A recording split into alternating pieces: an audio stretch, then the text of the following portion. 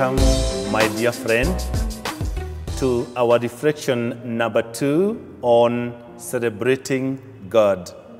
In this reflection, I want us to talk about the God of relocation, based on the book of Genesis, chapter 12, verses 1 to 3. God tells Abraham to move from point A to point B, and he will possess something. That is my point. In every level of life, there is always the next level.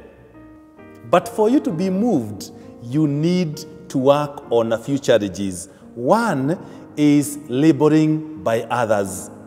Sometimes we are so much weighed down by what people think about us, what people talk about us. Remember, you have no capacity, you have no control of what people think about you and what they speak about you. There you have no capacity. The other area that we need to work on is the area of the heritage of defeat. When we feel that our life is jinxed, when we feel that nothing is happening in our life, when we feel that we were meant for doom. You've heard people say that for me, every month of July, I get sick. For us, in our family, we do not get married. For us, in our family, we do not get children, and so many other things. For us, in our family, we do not do well in business.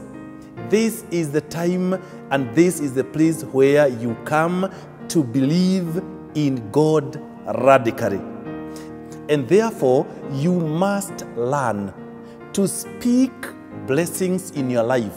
Even if you are coming from a family that has challenges, you must tell God, yes, I know, I am coming from a family that has challenges, but for me, I know that mine will be different.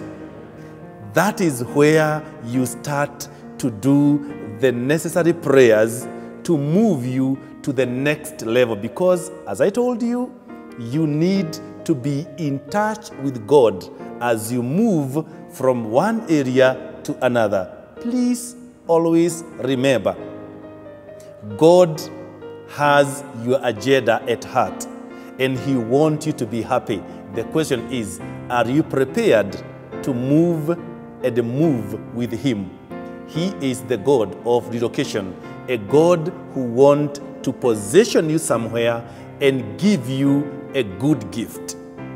Believe in Him and prophesy goodness in your life and be ready to be moved to the next level and possess the goodness of the Lord. It is only then that you transform your life into a song of thanksgiving and you know how to celebrate God for who He is.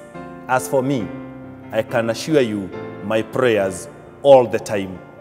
I remain your priest and servant, FatherCK, asking you to join me in the next reflection. Thank you.